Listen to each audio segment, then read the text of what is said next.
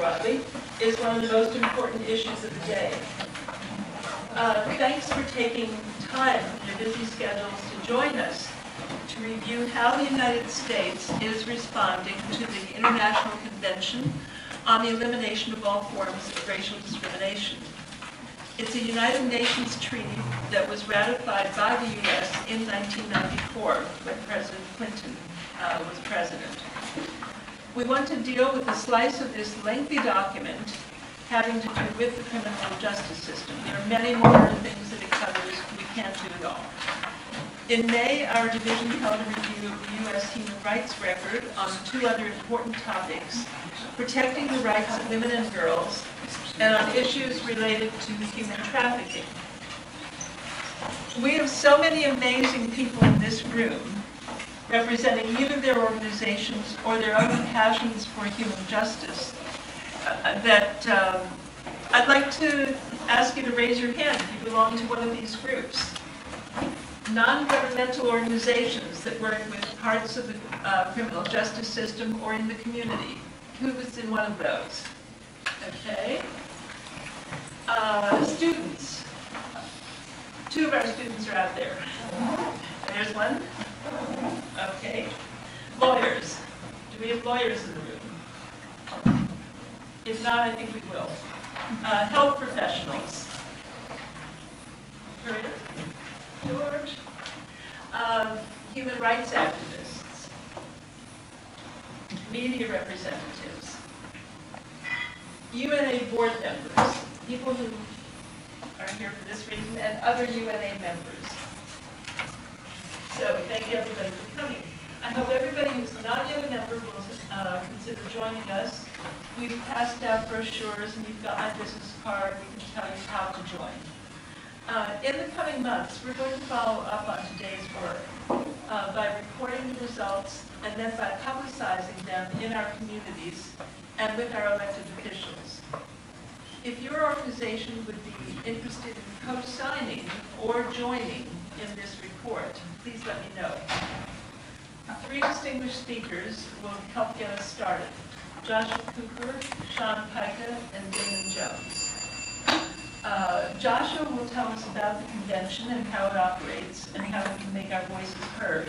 And I understand that at the break we'll get some breaking news also. Sean will talk about higher education as an important step toward reducing repeat offenses by those who are released from prison and helping communities and families in the process. And Damon will discuss the special role of Black law enforcement officers in the criminal justice system and in the community. I would also like to invite Dr. William Carter to speak briefly. He is commissioner at the Theodore Young Community Center and the Department of Community Resources in the town of Greenberg. We'll then divide into two groups, and you'll have your choice of those. We'll do it by facing this wall and that flip chart, or that wall and that flip chart. So you may want to shuffle chairs. Group 1 is going to focus on the policies related to education in prison and on means of reintroducing offenders into the community. Group 2 will focus on youth, including youth offenders, school discipline, drugs, and drug use while in school.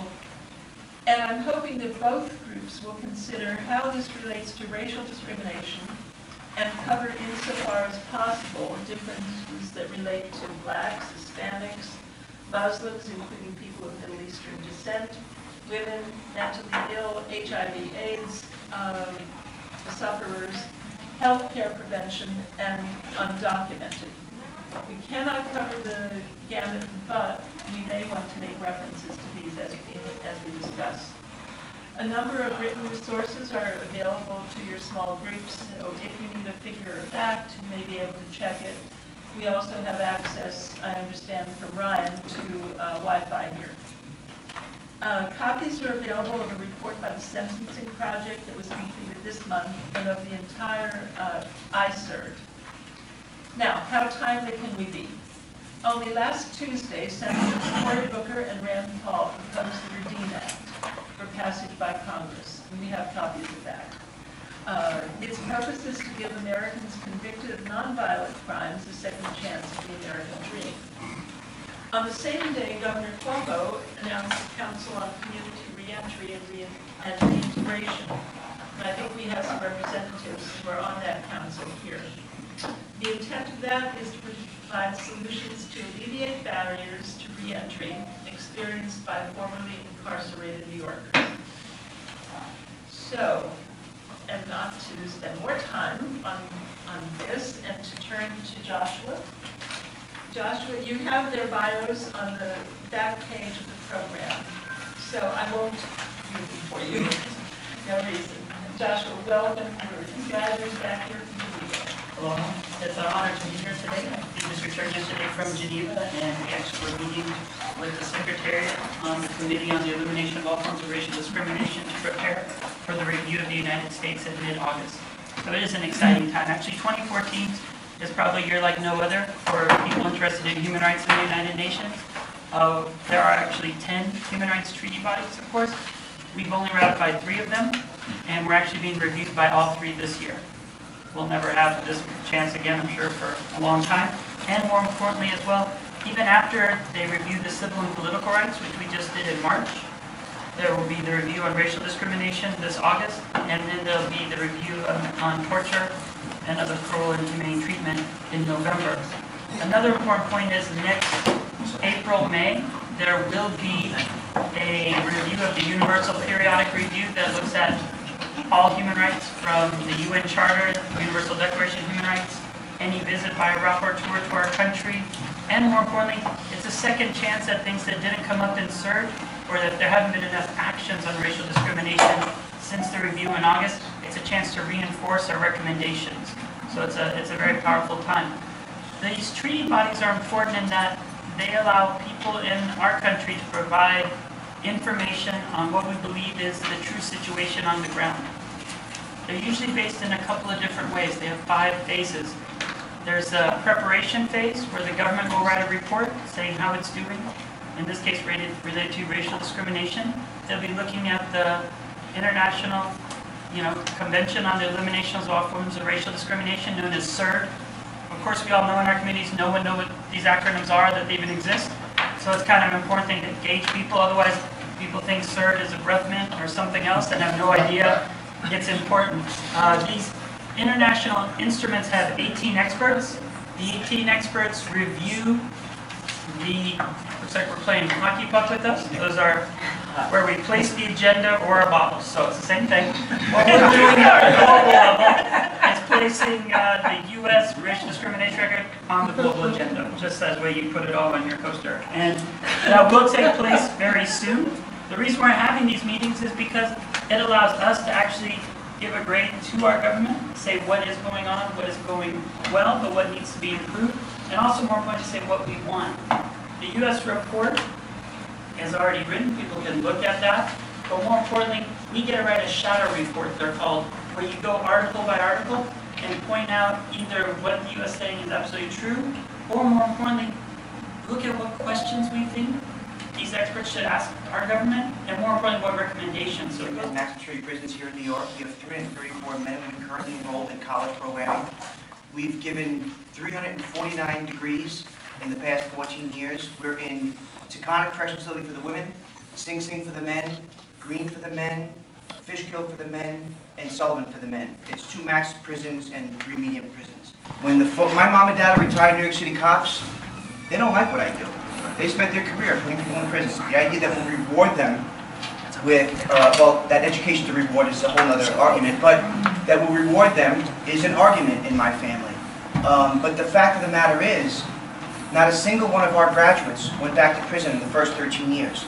Now, if you take that times $54,000 a year, times the 60% national recidivism rate, we're saving New Yorkers millions of dollars a year for something they're not even paying for.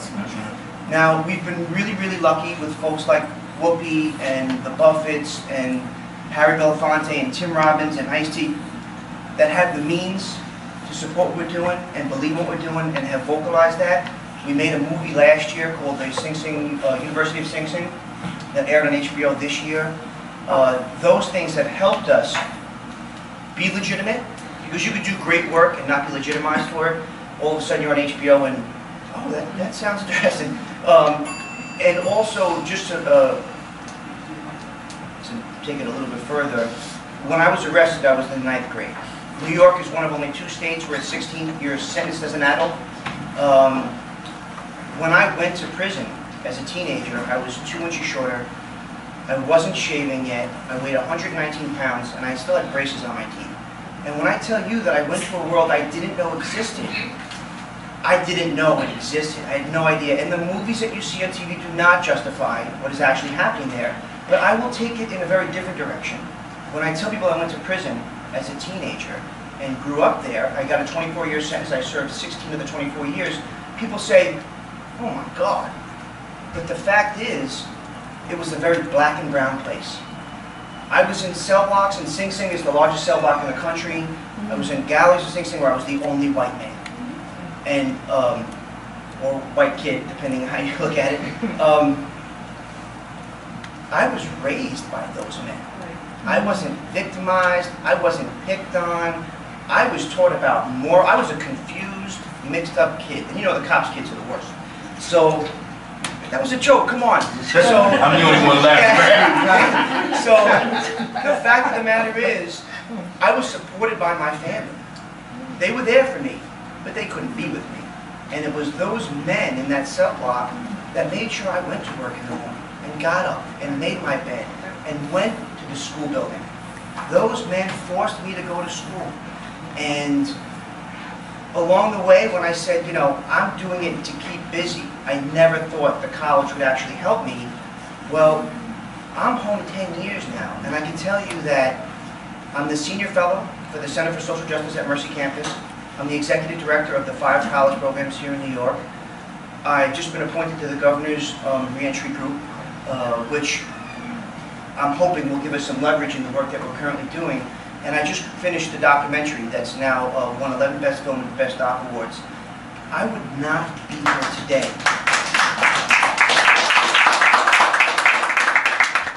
I would not be here today if I didn't go to school. I would not be here today if those other men in those cell blocks that everyone deemed as worthless didn't raise me and teach me the morals and values I needed to see when I got out, even though most of them are not coming out. And for the officers and staff at Sing Sing that raised me like I was their own. That's not the story you hear about when you talk about prisons and the prison justice system. Now, don't get me wrong, not all the staff treated me well. Not every prison is the same. But I was in 9 different maximum security prisons before I was 22. And I can tell you from someone that served 16 years in 9 different prisons, everyone's a little different, every person's a little different, but I was treated like a human being for the most part. And I was blessed to go through that experience, because I would not be here today if I didn't go to prison. I'd probably be dead.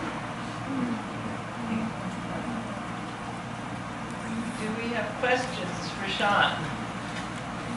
I have a question.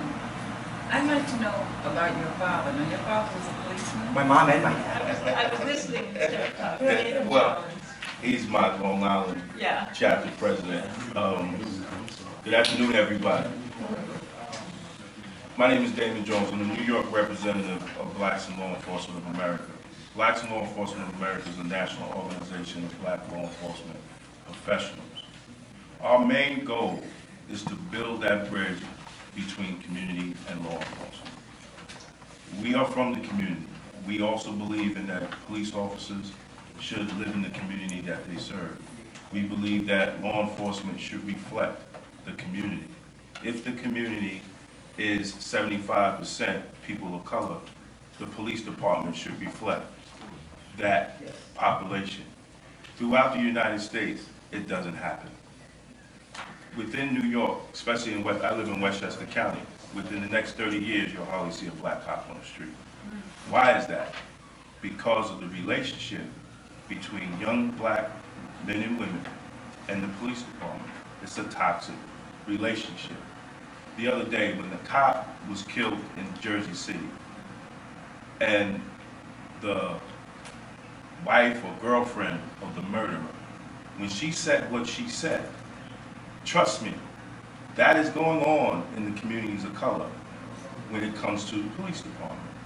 I was on a radio show out of Washington, D.C., and recently 4 black New York State parole officers was held at gunpoint while they had their New York State parole vests on, their badge around their neck, and in the New York State parole car, was stopped by the police, pulled out of the car, put on the ground, and held at gunpoint for 30 minutes.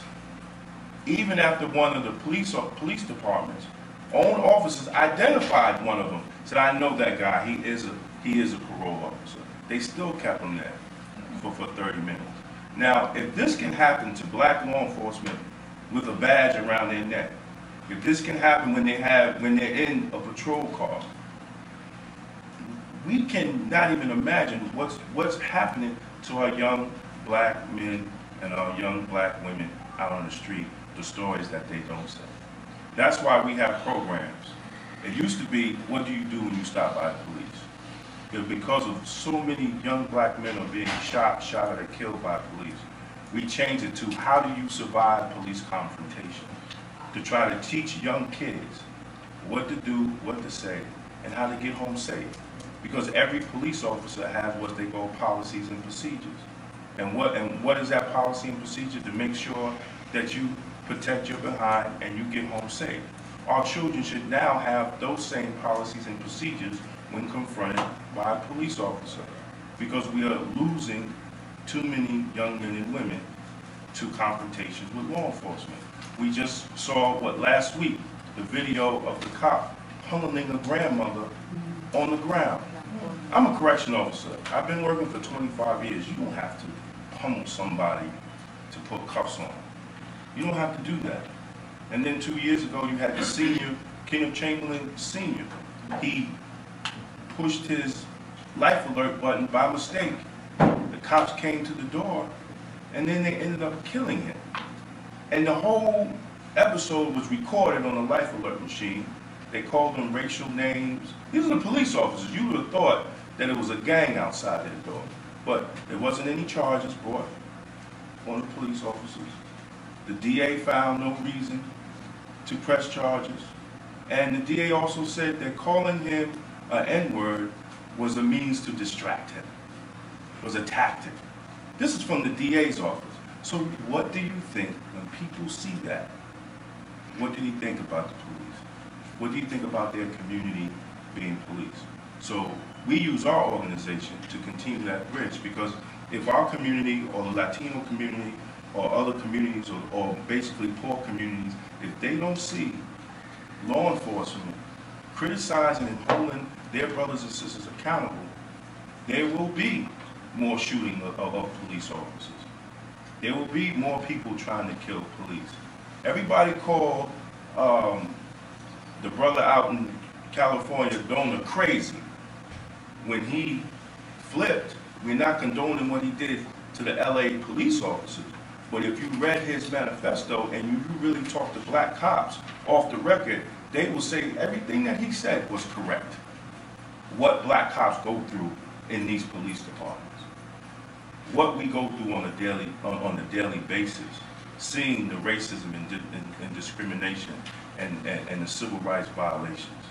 And the problem is, most of the people that they do it to are poor people. They can't afford a good lawyer. You can't spend $10,000 to $15,000 for a good lawyer and fight the case.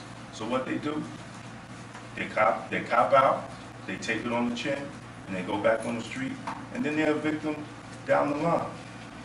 Now, being in corrections, like my brother Darren said, corrections don't correct anybody.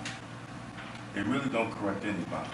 They had a program in our jail, and they was teaching people how to take interviews and shop for jobs. And one of the inmates said, "Mr. Jones, I got 83 misdemeanors. Why am I in this program? I got 83 misdemeanors. Nobody's going to hire me." Some of the programs are just about numbers, keeping the bodies in the program so they can continue to get the federal grant money.